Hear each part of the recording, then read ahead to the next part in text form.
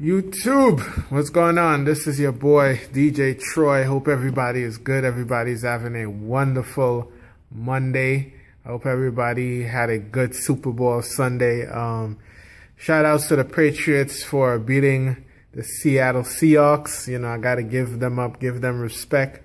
That last play was epic. That last play was awesome.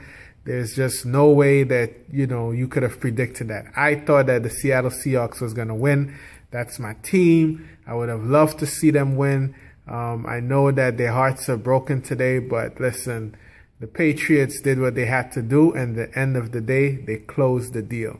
So shout outs to the new champion of the world, the New England Patriots. I know Massachusetts, as a state, is entirely proud of what they did. For those people who got to catch the halftime, performance by Katy Perry, she did an awesome job. I don't care if people say that, well, she's looking like Will Ferrell.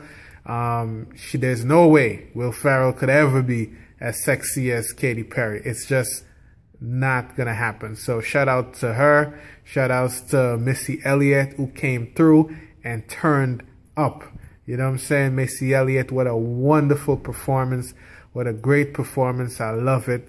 Shout out to Mr. Lenny Kravitz, who did an awesome job. It was just, halftime show was, great. In terms of the Super Bowl commercials, there was a couple that was impressive, but, it wasn't, this is the first Super Bowl that I've ever watched, and the game itself was more turned up than the commercial. So all the hype for the commercial, it fizzled. The game, what was the game? The game with what was what up. You know what I mean? The game is the thing that just like, hey, this is how bad, this is how good it's gonna be. So shout outs to, New England. Shout outs to Seattle, and I know that these teams are going to meet again because I think that they're that great. So much respect. I had a wonderful time.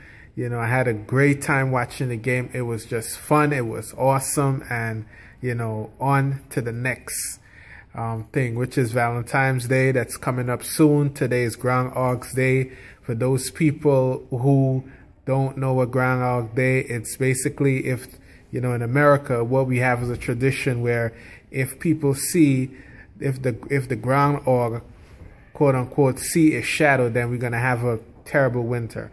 So, today's Groundhog's Day. Hopefully we have a great winter, not too bad.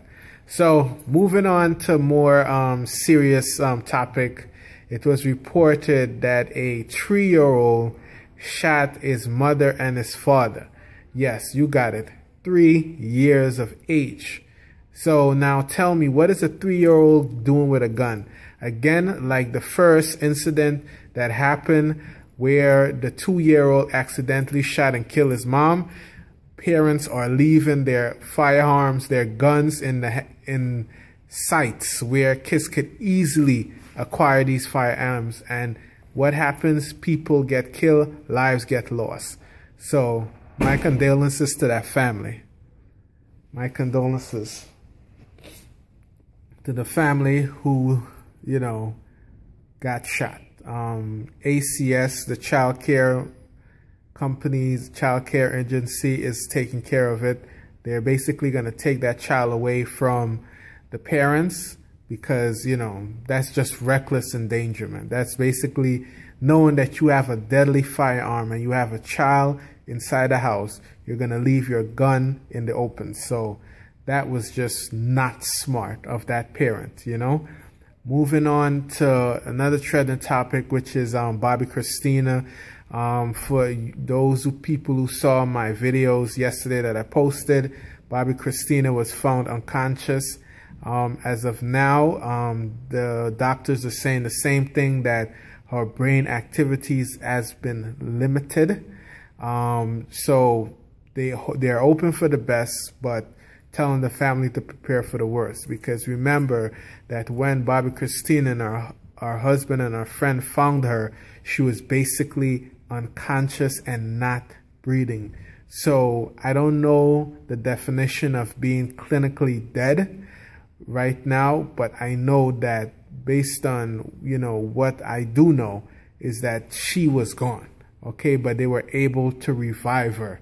So if she comes out of this, you know, this is going to be a miracle, a miracle, a miracle, a miracle. And I want everyone out there to please keep the Houston family in your prayers, because this is a tragedy of epic proportion. Because I don't think nobody that's watching this video is going to be like, I think, you know, it's best that she dies. You know, 21 years of age, she has the whole world ahead of her. She has the whole world ahead of her. And, you know, it's just a very sad situation. It's a very terrible situation. So, you know, keep Bobby Christine in your prayers. I'll do the same. Moving on now to the measles outbreak that's been happening around the United States of America. For people who live in the Caribbean, for people who are, you know, outside the United States, you know, we know that as soon as you're born, you get measles vaccination. It's like a necessity. And in some parts of the United States of America, you also get the measles vaccines and you're protected. But what has been happening is that there's been an outbreak of measles where people who never got vaccinated are contracting measles, and measles could become very contagious. And, you know, I want the public to be aware of this. What had actually happened in the past 10 years is that there's been a movement for anti-vaccination, because parents are saying, well, you know, vaccinations are tied to autism. And, you know, if that was really true, you know, there was been the entire Caribbean, you know, which is millions of people, would have been autistic. And as we know, that isn't true. And at the same time, too, there's always that 1%. There's always that percentage of children who when they get the vaccines, they're, you know, they're damaged. So I don't know the truth behind it, but what I do know is that, you know, as a mothers, as fathers, you guys need to vaccinate your child, because you see, something as simple as measles, which we thought was eradicated years ago, is back with us. And it's back in a very bad way. Okay, so continue to stay healthy. Continue to do what you need to do. Finally, I would just like to say that all my people that is watching this video, I want you guys to just be able to take care of your health. Do what you need to do. Don't get caught up with the hype. I mean, there's a lot of things going on in the world today. There's a lot of things to be mindful for. Yeah, okay.